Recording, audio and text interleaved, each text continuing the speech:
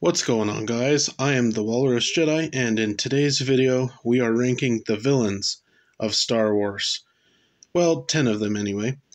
Um, about a month ago did the heroes, so I thought today we would do the villains. And that, there will be some spoilers, but it'll be light spoilers for, various books and video games, TV shows, and that. But it's not going to be heavy spoilers, but there will be some minor spoilers, but it's mainly going to be for older stuff, like movies. So before going any further, please consider leaving a like and subscribing for more Star Wars videos, like rankings. Thanks. And now, on to the list. Number 10. Coming in at the bottom spot is Darth Malak from the video game Knight of the Old Republic, or KOTOR. This Sith Lord, he's a former Jedi and Revan's Sith apprentice. He is a human with a cybernetic jaw, and he's this low because while he's an interesting character, he just doesn't wow me really in appearance or character. Like, he's cool, but, Revan's obviously more, he takes the center stage, but Malak is still cool. Number 9. Next is Cad Bane, the Duros bounty hunter from Star Wars: The Clone Wars, the TV show. He has style, and he's a capable bounty hunter, and even cruel. He, in my opinion, he's one of those bounty hunters that I would say is not, like, I don't think he would work for the Republic or for the good guys. I think he's too amoral to work for them. Some bounty hunters are not villains, but Cad Bane, I think, is pretty dang close to. We always see him. He's working for the Hutts, but then he's also working for Darth Sidious, and in my opinion, and plus, so, but yeah, he's cool. So, number 8, coming in at 8th is Jabba the Hutt, seen in Return of the Jedi. He is a cool-looking alien, and I like aliens in Star Wars, and cool, awesome-looking aliens are awesome. And he has a fantastic design, specifically in Return of the Jedi. I'm a fan of the puppet Jabba the Hutt. The CGI ones, they're okay, but again, I prefer the puppet. I think it looks cool.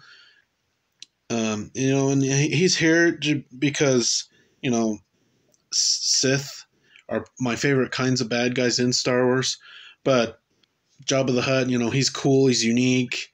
He managed to get in the top 10 even though he's not a Sith.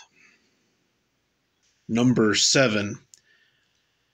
In 7th is another non-Sith character, Jango Fett. He's a Mandalorian bounty hunter, and he is the template for the Clone Army, and, seen in Attack of the Clones, and, the video game Star Wars Bounty Hunter, which is a cool game.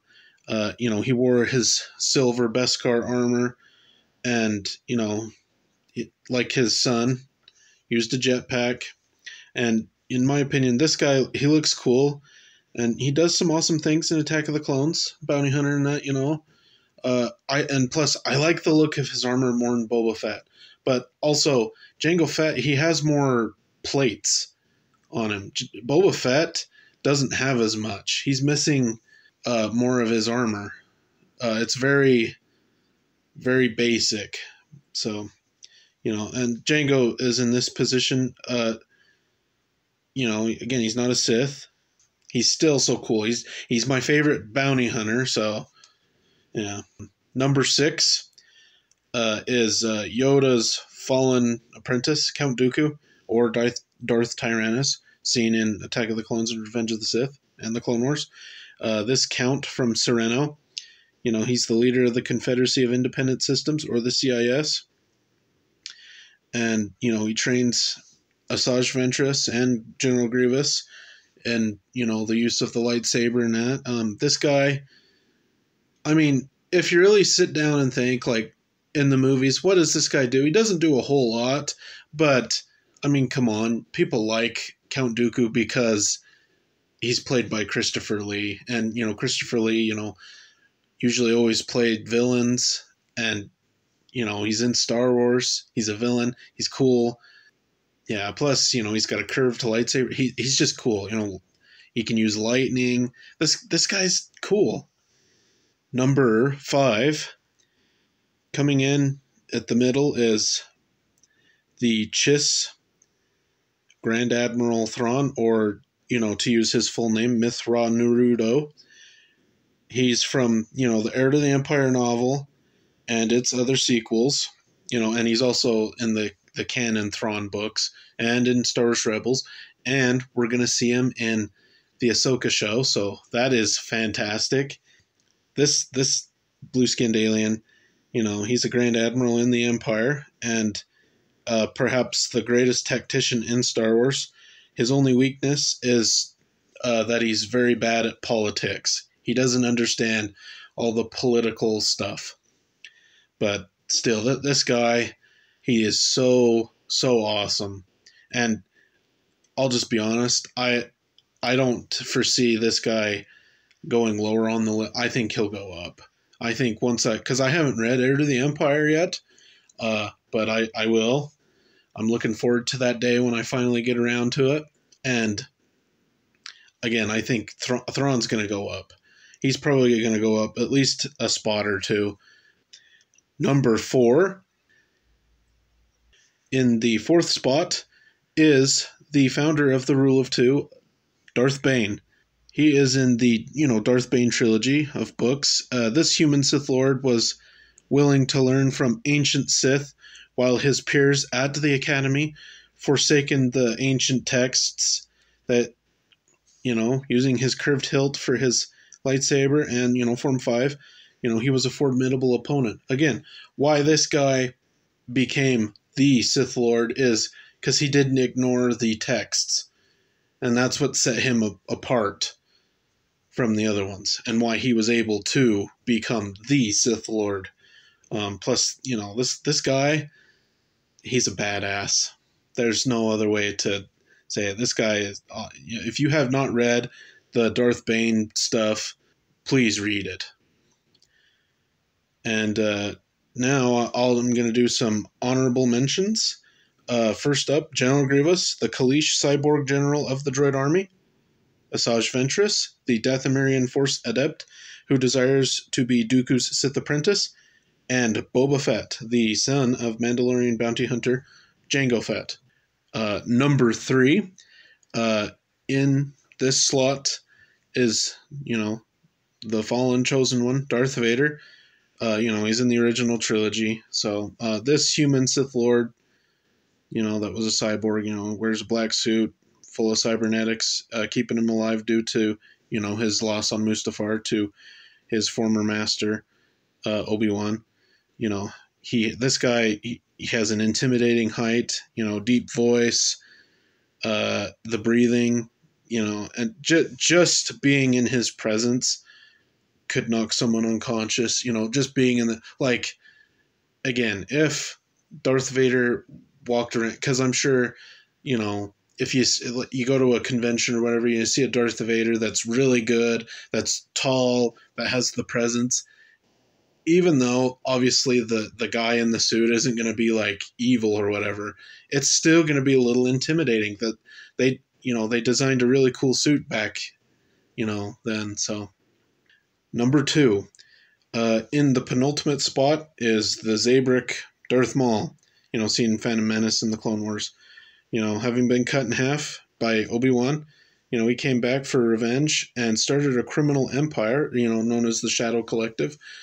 Later it got called, Crimson Dawn. But, I mean, this guy, he's, normally I am totally against bringing back dead characters, but they brought him back, and they actually did something with his character. They didn't just waste him, and, he's waiting. No, you had the revenge against Obi-Wan, which was cool. Plus, he starts this criminal empire.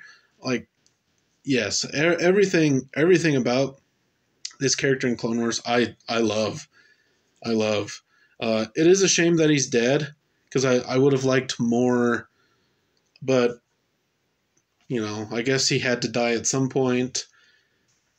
Number 1, you know, the top spot, it's, you know, the Senate himself, Darth Sidious, or Emperor Palpatine, or Chancellor Palpatine. You know, he's seen in the entire saga, Clone Wars. This guy, you know, from Naboo, you know, he's trained by Darth Plagueis, and you know, he's probably the only other character more intimidating than Darth Vader in universe.